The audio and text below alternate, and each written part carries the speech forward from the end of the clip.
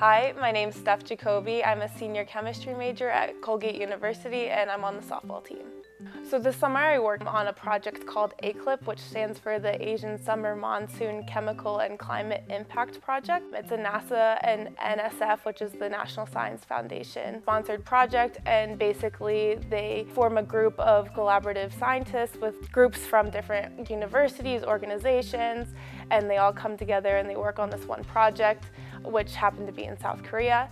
I was working as a member of the team from NOAA, which worked with a specific instrument, so it was me and my academic advisor, and then we were helping out with a team of 3 other members that work for NOAA, and this is their primary job, is to work on these projects. So I started out the summer. For the first 7 weeks I was on campus and I was going into the lab every day, and I was working with old data set archives from a previous NASA mission that worked with the similar black carbon pollutant. So I was analyzing old data using the computer program that I was going to use in South Korea. It's called Igor.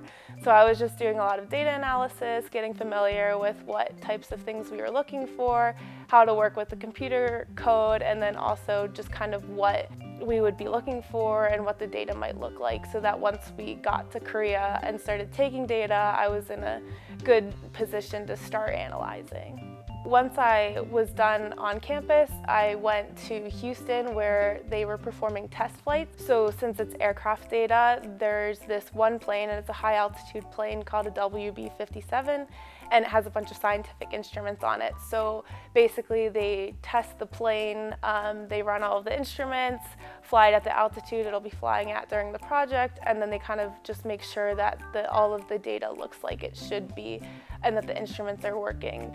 So my project, or the team that I worked with, is looking at black carbon, and our instrument is called a single particle soot photometer, which analyzes refractory black carbon and aerosol particles in the atmosphere.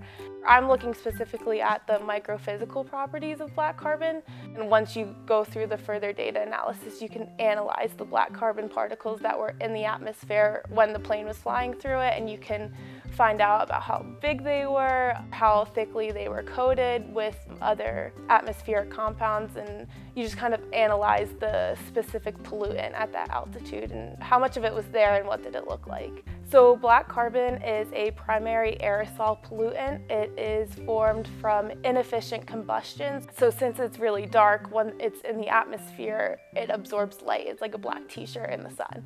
It gets really warm, it absorbs the radiation, and then that contributes to the warming of the atmosphere. So what a project like ACCLIP looks to do is to kind of quantify how much black carbon is in the atmosphere, and we are specifically looking at the impact of the Asian summer monsoon, which is a meteorological pattern that essentially it can remove black carbon from the atmosphere. So we were trying to see, when there was this air that was influenced by the monsoon, if there was less black carbon at higher altitudes versus if there was a lot of it, because obviously that has implications for the overall warming of the atmosphere. And it's really important for just climate models and predictions for the future, because our science helps to parameterize these models. Once we started doing research flights, we're starting to analyze the data that we were collecting as part of the project. So we were able to look at basics of initial concentrations of black carbon. We were able to kind of test our initial guesses that things would be coated very thickly because South Korea has very high emissions of black carbon. So we were kind of had some expectations of what the data might look like based off of that. So we were able to test that initially, and then we just continued to collect more data. On days that the plane would fly, it looked a lot like Houston, where we would get up early, we would run the pre-flight, we would watch the plane take off and watch the initial data come in to make sure that everything seemed to be running okay. And then once the plane landed, we would go through our post-flight, and then if we had any time left in the day, we would continue with the data analysis of that flight.